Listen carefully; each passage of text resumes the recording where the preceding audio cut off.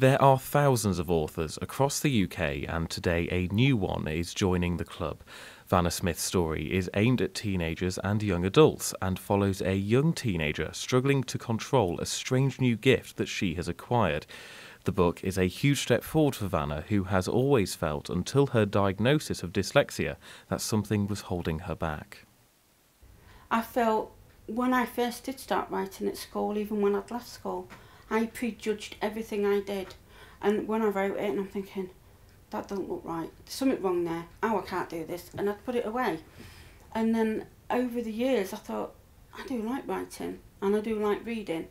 I don't read a lot of books, but now, since I've developed my my love of reading regarding my own book, I'm picking up books what I wouldn't normally read. And Vanna is already turning her attention to the next two instalments in the trilogy. As my confidence grew with the first one, I was having ideas already for the next two, and they won't be long in following this book.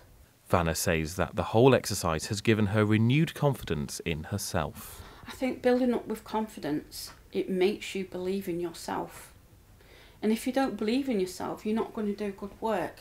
But if your confidence is better, because you're now actually more confident writing or reading or even spelling, and if you feel that you can continue building this confidence up as you go through the process of writing, set yourself small, easy targets, and that's what I've done.